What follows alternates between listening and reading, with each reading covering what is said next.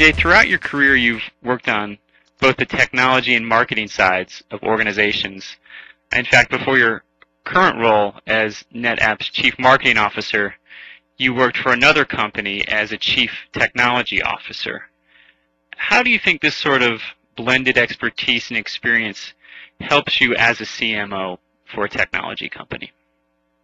Well, one of the primary jobs of marketing at a technology company is engaging with customers, getting them a message in a way that causes them not only to understand what value you have to offer, but to take action about it and to move forward.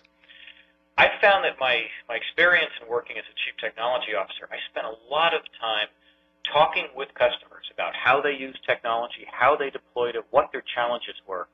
And I picked up an understanding both in terms of what they want to hear and what they don't want to hear, a lot of hyperbole and fluff. They want to get to the meat and a clear understanding of what value a product or technology provides, why it's better than their alternatives, and also they wanted to hear some understanding of how it fits in with the rest of their environment.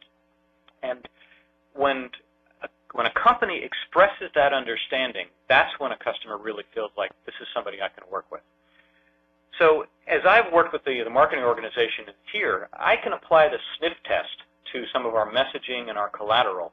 Say, is it really speaking to the level of customer that it needs to speak to, and is it saying the right things in the right way?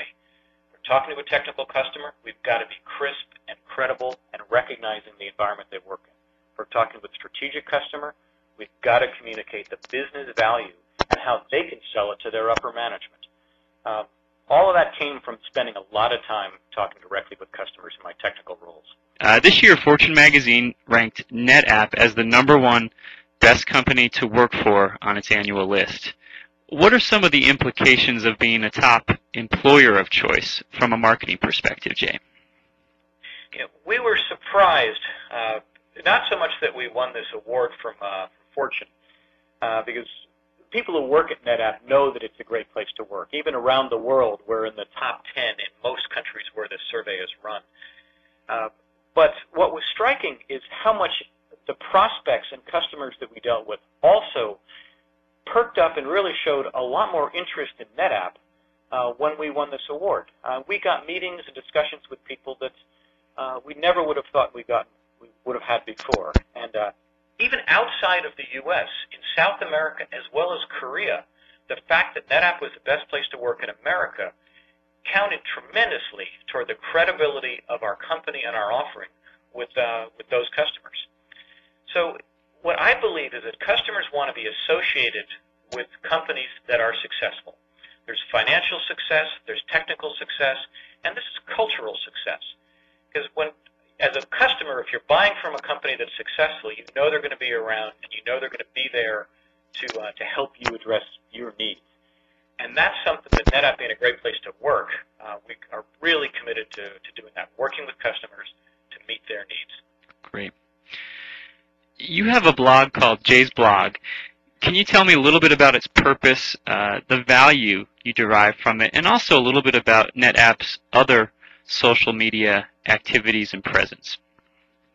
Yes, as an executive at NetApp, part of my responsibility is to blog occasionally on topics where, as NetApp, we want to get our opinion and a voice of the company out into the market on a particular topic. And so I tend to write my blog and just express an opinion around something that may be going on in the industry that we may be involved in or may be unrelated to. And I really enjoy the dialogue that ensues, which may not always be online. I tend to write my blogs like a column. There's the occasional comment. But I have discussions with people I meet face-to-face or on the phone.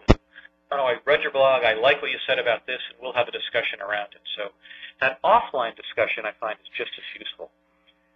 We have many other bloggers at NetApp. I think there's 31 different blogs coming from NetApp, targeted at both strategic buyers as well as technical buyers. And especially in the technical domain is where there's a lot of dialogue.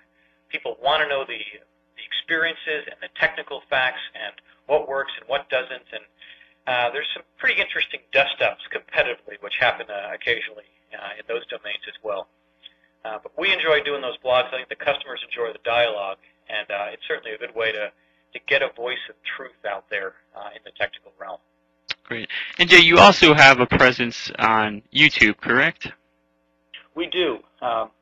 We have set up a structured program around YouTube where we put together a viral video, which was a rap takeoff. It was very entertaining.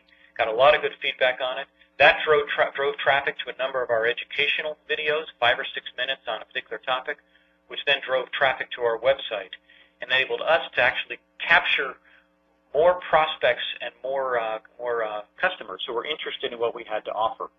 And then we could engage them in a longer-term dialogue. Well, Jay, thanks very much for your time today. I appreciate it. Thank you, Eric. Nice to talk with you. To learn more about relationship strategy, visit www.one-to-one-media.com.